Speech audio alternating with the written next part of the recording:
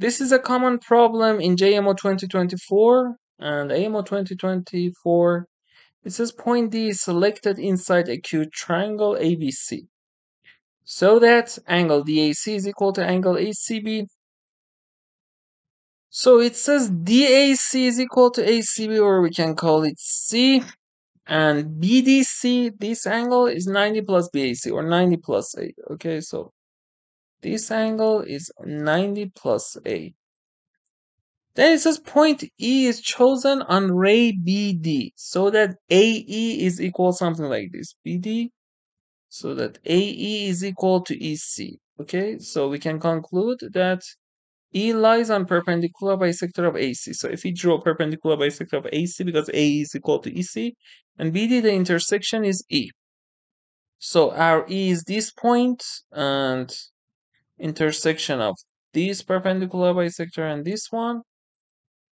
Then it says let M be the midpoint of BC. Okay, midpoint of BC. So let's consider BC to 109. Some point like this one. AE and EM are not, we can say AEM are not collinear necessarily. So we can consider this one midpoint. And then it says what? Show that AB is tangent to the circumcircle of triangle BM. Okay. When a line is tangent to the circumcircle of a triangle, we can say what? This one, this one. We should prove we know. Here it is alpha, here it is alpha, here it is beta, it is beta. We should prove one of them. So we should prove this one is angle beta, or we can extend this, extend AB, like the thing I said here, and prove that this angle is equal to this angle. This angle is what? Is 180 minus B. So proving this one is 180 minus B is better. It's better to not use new angles. So we should prove this angle is 180 minus B. Let me show it with alpha. I should prove y alpha is equal to 180 minus B. Now, there are some things that we should, some lines, some circles we should draw. Why? Here, as you can see, E lies on perpendicular bisector of this. So we can say it passes through circumcenter of ABC. So because of this, we draw circumcircle. Can be useful because we see, okay, En passes through that. We draw, maybe useful, maybe not. Like functional equation, if we think something can be useful, we should apply that. Okay, at the end, for example, we apply 10 things, 6 of them are useful. Okay, so if we draw this, let's see what happens.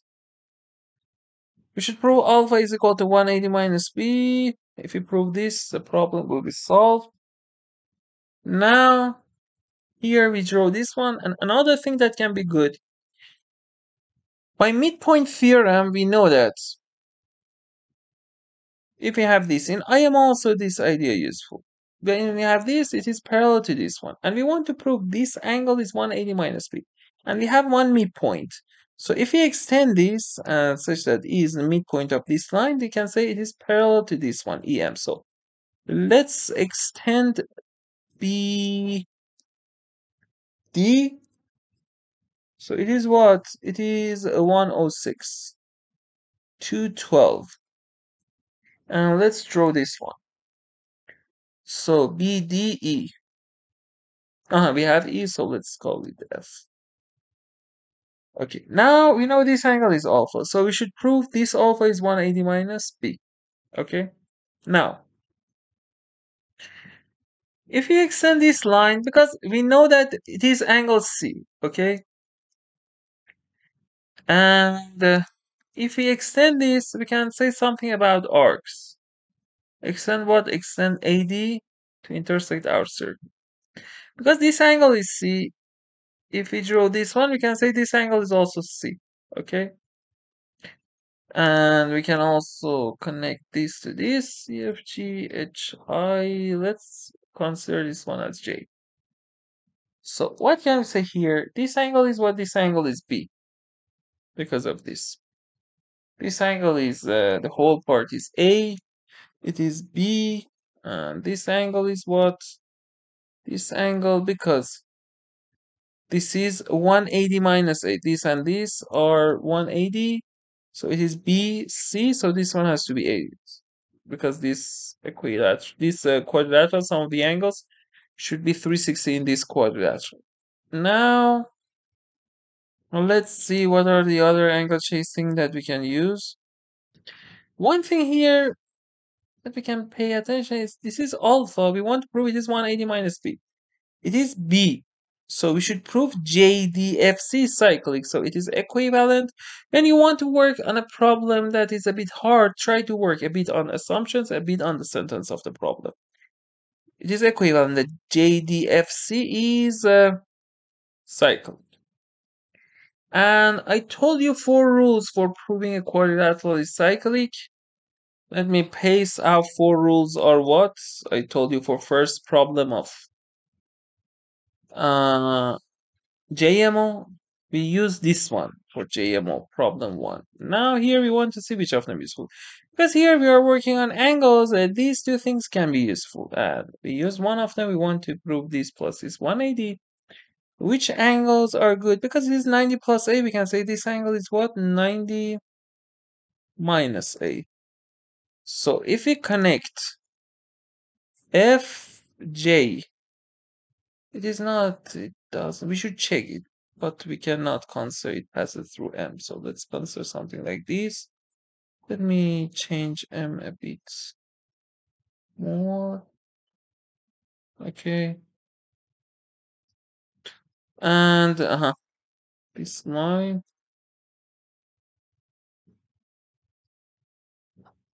Okay. We should prove J1 if it is 90 minus A, we should use second rule. Okay. We should prove why J1 is 90 minus A. Okay. It is equivalent that J1 is 90 minus A. So we know this angle was A, right? Because we said if we consider this cyclic quadrilateral, it is B, it is C. This plus this is 180. Because it is B, it is C. B plus A plus C is 180. So because we know this is A, if we want to prove J1 is 90 minus A, so we should prove, let's call this point K. We should prove why K is 90 degree. Okay? K is 90 degree, it is equivalent. If it is 90 degree, this line and this line should be parallel to each other. En is parallel to Fj. Okay? Now we can extend En. And as you can see, we know it is A, it is B, it is C, so this angle is also A. So these two lines are parallel to each other. Also, we said E is midpoint of this. So these two lines are parallel to each other. Also, you can conclude, you can draw MN, and MN is parallel to AB. All parallel lines. Let me write it here. MN is parallel to AD. All of them by midpoints theorem, or Thales's theorem. Then, what can we say here? We want to prove it is parallel to this one. So, we proved it is parallel to this one, and this angle is A, this angle is A. So we can say all things are symmetric with respect to this line, okay? It is what? An isosceles trapezoid. So if we extend En,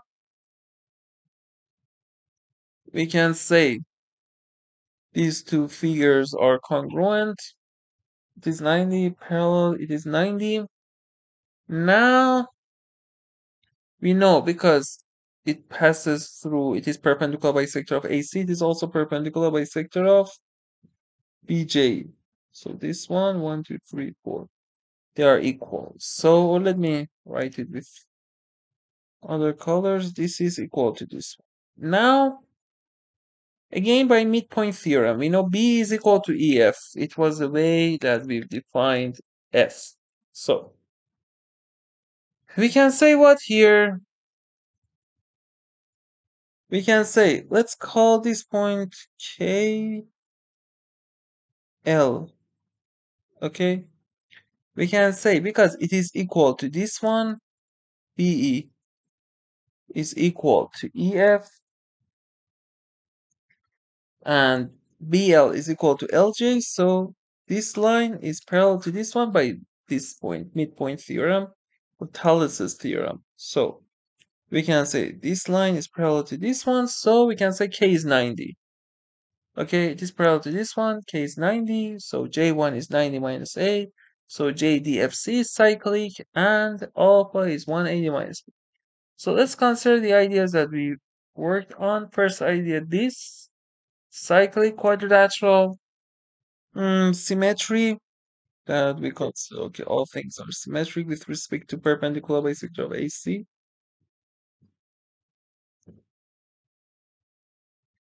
Midpoints theorem, obvious thing. By similar triangles you can prove it, and it is a special case. We know if this over this is this over this, it is equivalent that these two lines are parallel to each other. And angle chasing, all these things, okay?